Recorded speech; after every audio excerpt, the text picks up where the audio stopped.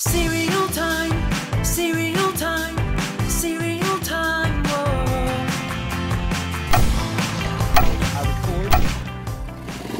What's up, cereal heads? Today we're going to talk about two cereals from Europe, Lion Cereal and Nesquik's CocoaCrush. Now these two boxes specifically came from Finland, but these cereals are sold throughout many countries in Europe, and Nesquik's even available up in Canada. But I got these two boxes from my friend Nora, who is recently visiting from Finland. Now let's first start with Lion Cereal. I've been meaning to cover this cereal for years, but just never got around to it. There are online places that sell this cereal imported here in the US, but I'm always suspicious of the freshness. For example, you can buy boxes of Lion Cereal on Amazon, but all the reviews say that it's expired or old, whereas this box is definitely not expired, delivered fresh from Finland. And I guess before we talk about the cereal, we first have to talk a little bit about what lion is. Not about the animal, obviously, we all know what lions are, but this particular lion refers to the Lion candy bar. This is a chocolate bar that was first introduced by a British company named Roundtree back in 1976. Now, production of that candy bar was eventually moved to France and apparently acquired by Nestle in 1988. Now, a Lion bar is caramel-covered wafers surrounded by puff rice or Rice Krispies and then covered in milk chocolate. It's kind of like a Twix bar, but with Rice Krispies. Or like a 100-gram bar if you like bland little wafer cookies getting in the way of delicious caramel. Anyway, it's a wildly popular candy bar in Europe, and in the early 2000s, Nestle decided to release a Lion cereal to mimic their beloved candy bar. So as you can see on the box here, it has this lion logo that they have on the candy bar, and it says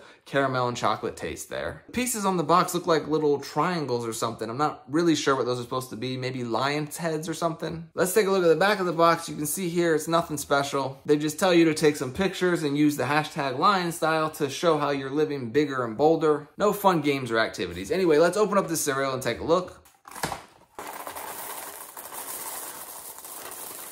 So here's what a bowl of Lion cereal looks like. You can see the chocolate brown pieces and the pale brown caramel pieces. Still not sure what these shapes are supposed to represent, but at least they're unique, so I'll give them that. Let's hit them with some milk and give them a try.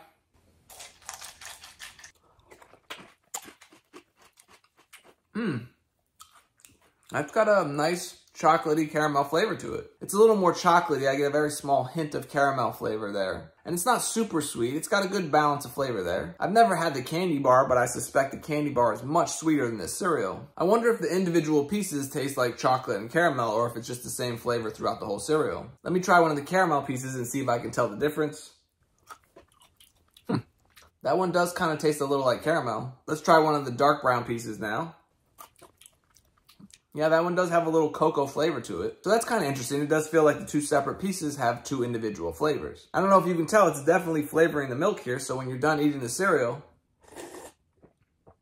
that's some good chocolatey caramel milk. Also, I should note that back in 2004, this cereal was named one of the most unhealthiest cereals in Europe. It had almost as much sugar as the candy bar per serving. So apparently since then they've changed the recipe and it's not as sweet as it was back in the day. But for European cereals, I gotta say this stuff is still pretty sweet. As I noted when I recently covered two cereals from Finland, they tend to use a lot less sugar in their cereals over there. And while that's clearly the right choice and healthy choice, it can leave foreign cereals tasting a little bland to the American palate. But this stuff doesn't really taste that bland. And maybe that's why this cereal is so popular over there in Europe. All right, let's move on to the next cereal. And that one is Nesquik CocoaCrush. It's a variety of Nesquik cereal, which you might remember we had here one time. We don't have Nesquik cereal here in the US anymore, but they still sell it up in Canada and throughout Europe. It's very similar to Cocoa Puffs with a slightly different chocolate flavor to them. Now, as you can see, this CocoaCrush version of Nesquik looks a little bit like Krave there with the chocolate biscuits and chocolate filling inside. And if you watch enough Cereal Time videos, you know that I hate Krave cereal, so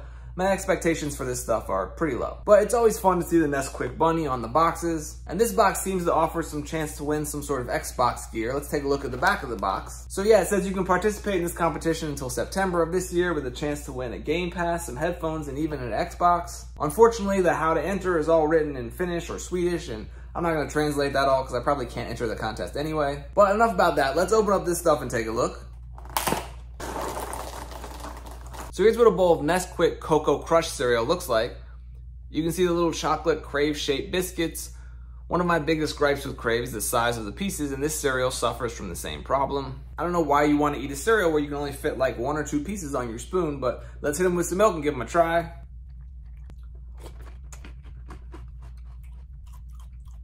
So the chocolate flavor is actually really good. You got sort of the more milk chocolatey Nesquik flavor on the outside and then the darker chocolate flavor on the inside. But the texture and clunkiness of the large pieces just don't do it any favors. Ultimately, this is just sort of a Nestle version of Krave. And while I'll admit it may be a very good dry cereal to snack on, it's just not something I want to eat in a bowl with milk. The pieces are too big, and when you put them in milk, they get mushy and soggy too quickly. Too Nesquikly. Look, it's just not a cereal I'm ever gonna get behind. Now, that being said, I did look online and there appears to be a version of this cereal with a banana filling instead of chocolate filling. Now, I'm sure the dense wheat texture will still make them not great, but a sort of banana frosting mixed with the chocolate shell sounds like a great flavor combination. I'll have to see if I can get my hands on a box of that cereal. All right, well, that's gonna do it for these two cereals from Europe. Finland specifically. Thanks to my friend Nora again for hooking me up with delicious treats from Finland. What are some other cereals from Europe that I should try in the future? Let me know down in the comments. All right, well, as always, thank you for watching, and until next time, stay crunchy.